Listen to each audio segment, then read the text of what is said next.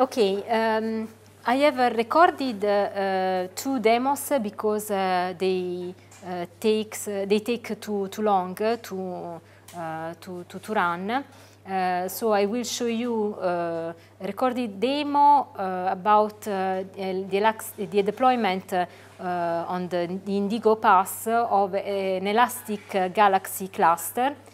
So I will show you that the Galaxy portal is automatically deployed from the TOSCA template and configured to use a SLARM elastic cluster. We will see that the worker nodes are added as soon as jobs are submitted through the portal. So let's start with this demo.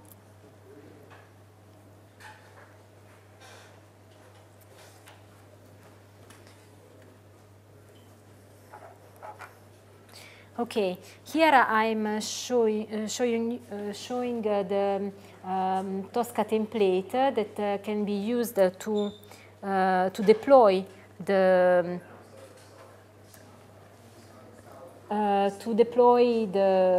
Mesos cluster. You can follow the template using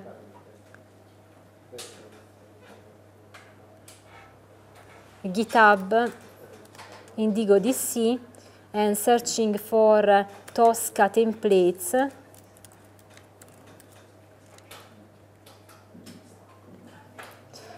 Here you can find the TOSCA templates that we are delivering for the first release of INDIGO. And in the demo I'm using this one, Galaxy Elastic Cluster.yaml.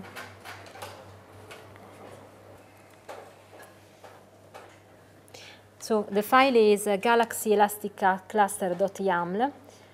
You can see that there are some input parameters that are the maximum number of worker nodes in the elastic cluster, the number of CPUs,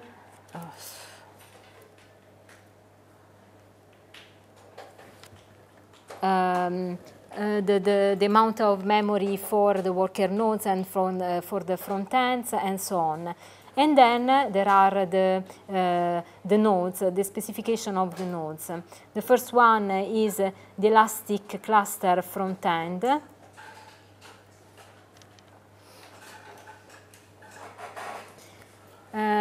The server where the front end of the batch system will be installed, the worker nodes for the batch system and for Galaxy, and then the output section where the Galaxy URL, the cluster IP, and the cluster credentials are returned. I'm using here a web REST client named Postman. It's a useful tool because you can save your requests. Here I am calling, I'm doing a post request on the deployments endpoint of the orchestrator, specifying the parameters and the template that you have seen on GitHub. The response of the orchestrator contains the UID of the deployment, and this UID can be used to get the details of the deployment using the endpoint deployments of the orchestrator. Here is the blob, the JSON blob that is returned by the orchestrator. One of the first fields is the status of the deployment, that in this case is in progress. Now I am switching on the dashboard of the cloud, of the open cloud, where the orchestrator is deploying the Galaxy server. I can see that an Ubuntu server has just started. After more or less 20 minutes, the deployment is complete, and calling the get endpoint, you can retrieve the Galaxy URL. You can, here I see the same IP that is returned by OpenStack. I can connect to the Galaxy portal using the URL provided by the orchestrator. Then I can launch a job.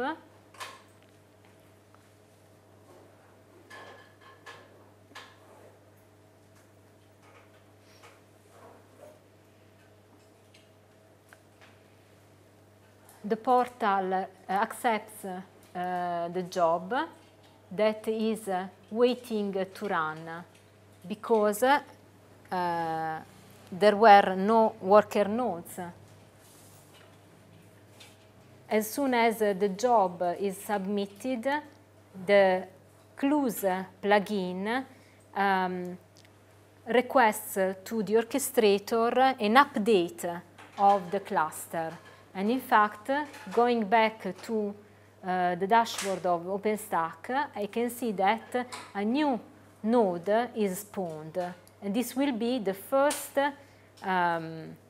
worker node of the SLARM batch system where my job will run.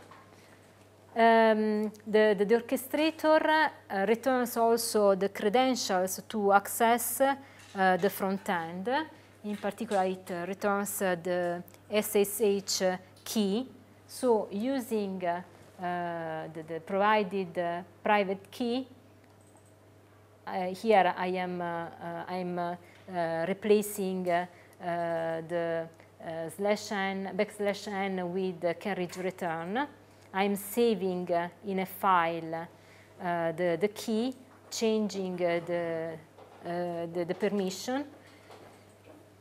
And here I'm login via SSH to the front end.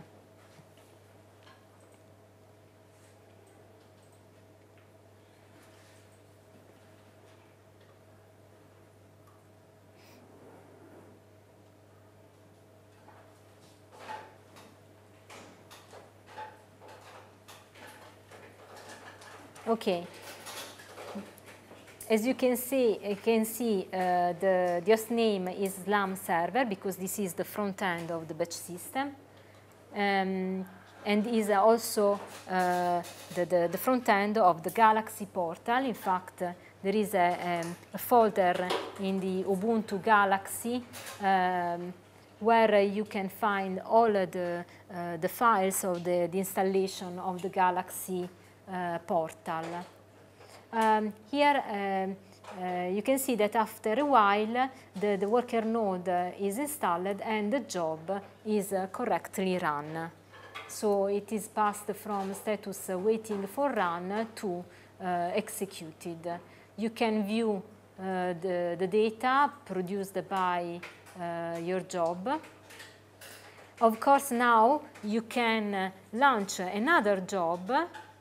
And in this case, the job will soon start because the worker node is already available. In fact, in a few seconds it starts and runs because the worker node was already part of the batch cluster.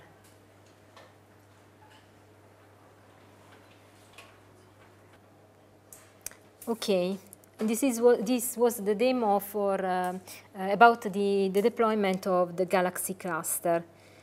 In a similar way, I can show you the deployment of a Mesos cluster.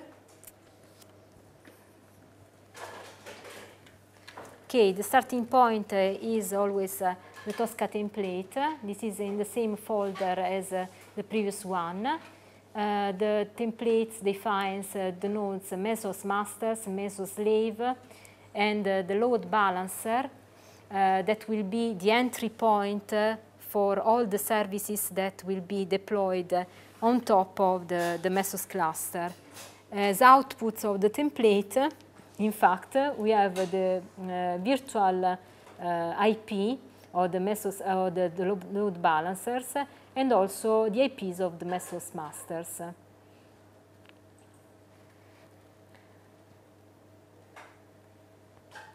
Here I'm running a post request to the deployments endpoint of the orchestrator. In the body of the request is a TOSCA template. This is the same of the same as the one present in GitHub. As before, the orchestrator returns the deployment ID that I can use to monitor the status of the deployment.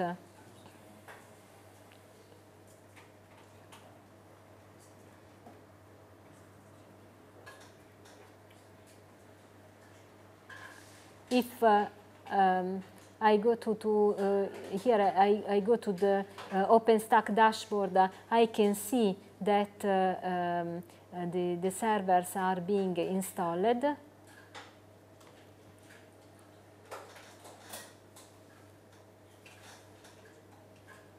Automatically installed.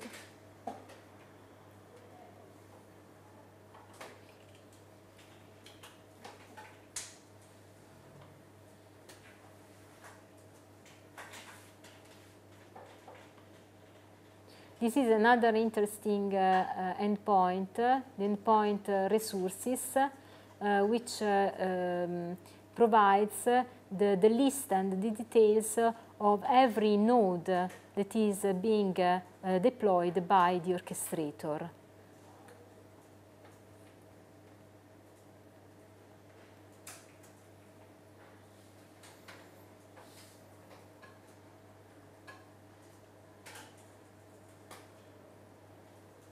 After a while, more or less half an hour, the installation is complete. The outputs are returned by the orchestrator, and the most important one is the load balancer IP. We can connect to one of the IPs of the master nodes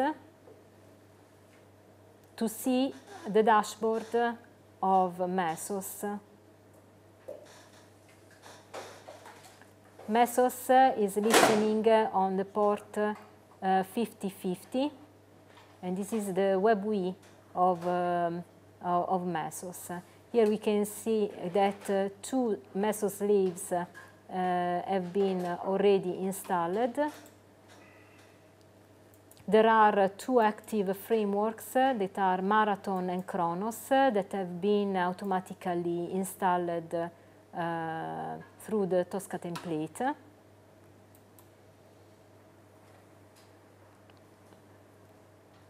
And now I can use the Marathon framework to deploy a MySQL app, a MySQL.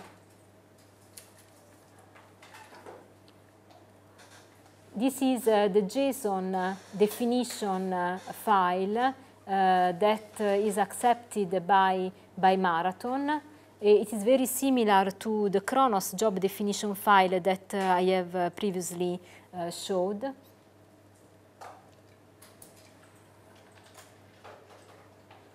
This is the response of Marathon, and here we can see that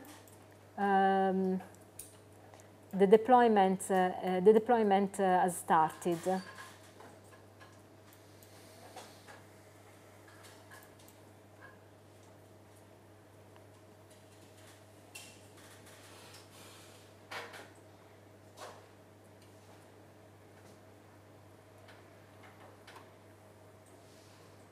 I can get details about the application that I have just deployed using a GET request to the V2 apps endpoint of Marathon. Here I can see that there is one task staged.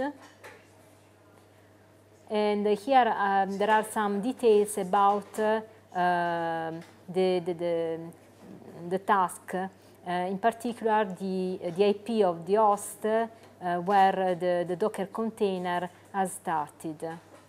Looking at the Mesos web UI, I can see the same result. Now the task is running. In fact, if I refresh the GET request, I can see that the task stages are 0 and the task running are 1. Note that the Docker container is running on host whose IP ends with 132. But I can access the service using the load balancer IP, the virtual IP of the cluster. So here I'm using a MySQL client to connect to the DBMS using the virtual IP of the cluster and the port that I have specified inside the JSON blob.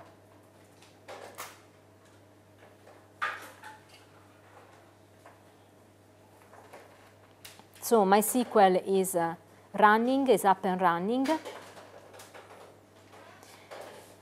Now I can create another application, Dockerized application,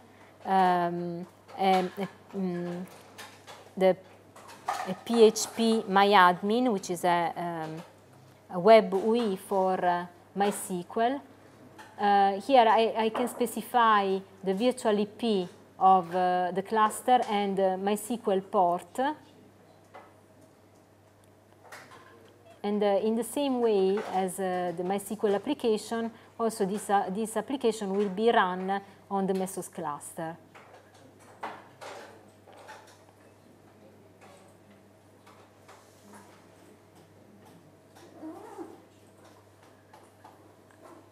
I can get details about the application.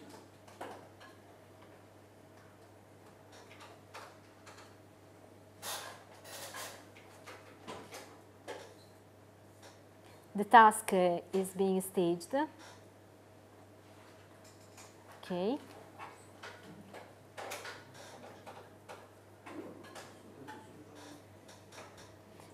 Now, in this stage, Mesos is downloading the Docker image. And after a while, the container is running.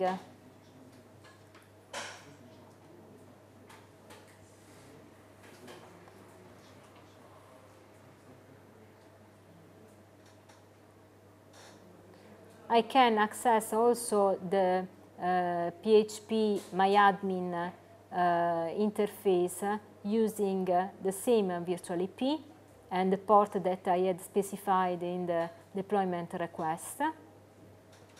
I can log in.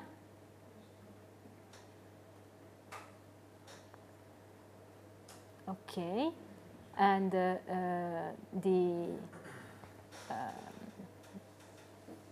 the web server has been correctly connected to the MySQL instance that I had previously deployed on Marathon. So this is an example of how you can deploy and use services deployed on Marathon.